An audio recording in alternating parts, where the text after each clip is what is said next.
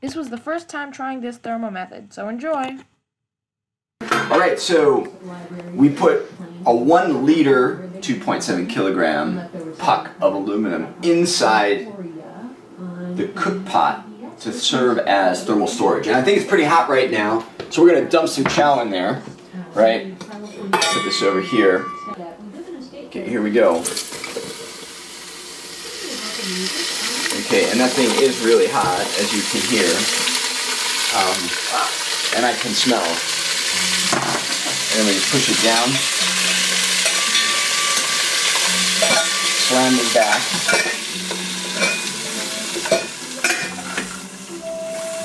And let it sit. Say when. Okay, so what? It's been about 5 minutes, Neil? Yeah. Right. So we're just gonna dump a little more oil in. You can hear it still cooking away in there. You hear that sound? Focus in on this. Make sure we can see on the inside. Whoa, man, that is really hot.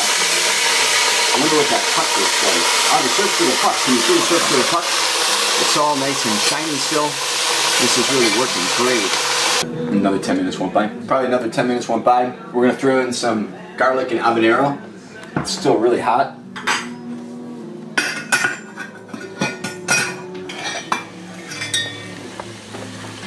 Still making a lot of noise here. So we're gonna have to figure out how to not get things on the cap. Yeah. Let's stir it around a bit. Any burnage? Oh yeah, man. Some of the peppers are brown. Some of the onions are really cooked. I imagine the ones down at the bottom are really cooked. All right.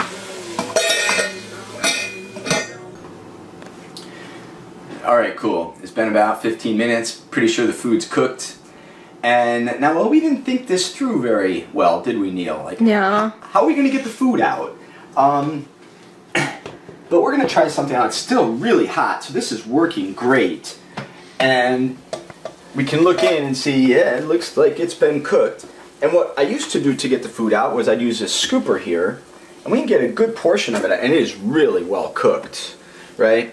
But now you see it's, you know, with that puck in there, yeah, the peppers are nicely burnt. We're going to have to try a plan B, right? Let's see if we can just scoop this. Let's dump the whole thing. There we go.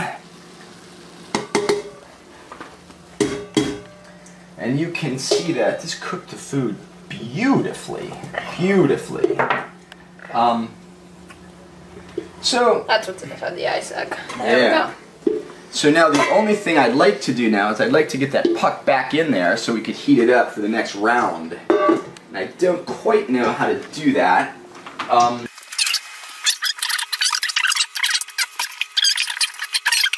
That would have been a bad idea. Alright, it goes back We'll on just in. slide it back in. Say So yeah. bye-bye, get warm for us again.